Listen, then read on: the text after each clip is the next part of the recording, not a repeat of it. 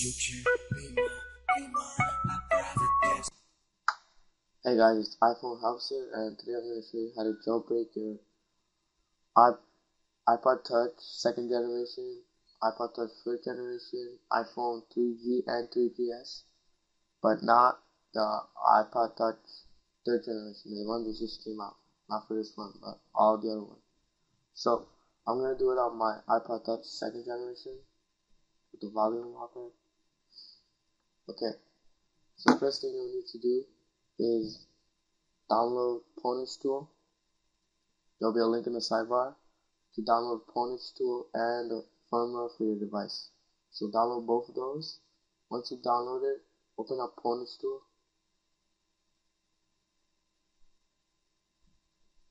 Open Pwnage Tool.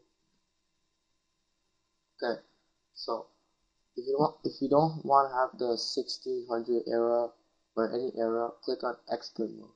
So right here, click expert. Now select your device. I'm going to do it on my iPod 2nd generation. Then click next.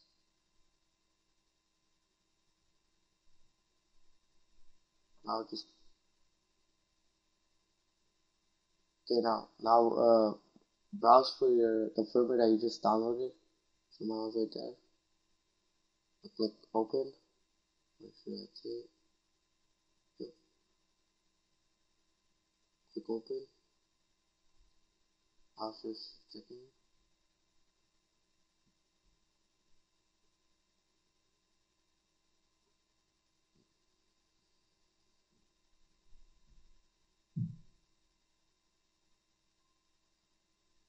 Now you can choose whichever you want, but you can customize the logo, Cydia packs, custom package. I'm just gonna click build.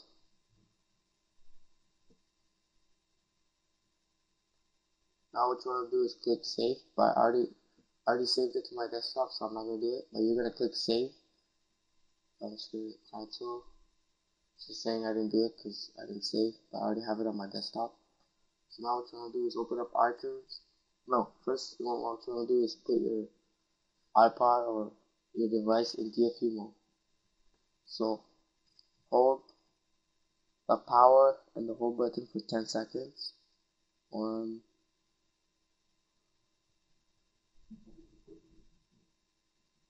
Once you hear that noise, release the power button and keep holding the home button for 5 seconds.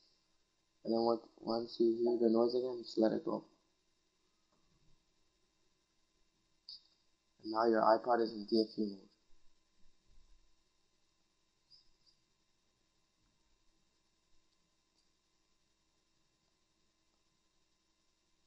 Now it says here your iPod is in recovery mode. Just click OK. So now you should click restore and then browse for the firmware that you just made with Pwnage Tool. Once you do that, it's gonna restore your iPod, and then your iPod should be jailbreaked.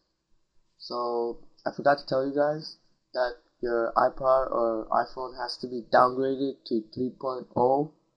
So if you don't know how to downgrade, I'll have a video on the right in the sidebar. So make sure you go check that out before you do this tutorial. So you have to have it downgraded to 3.0 before you do this. And all you iPhone 3G users, I'm going to have another video for you guys. So make sure you subscribe. And that's all about it. Thanks for watching. Peace.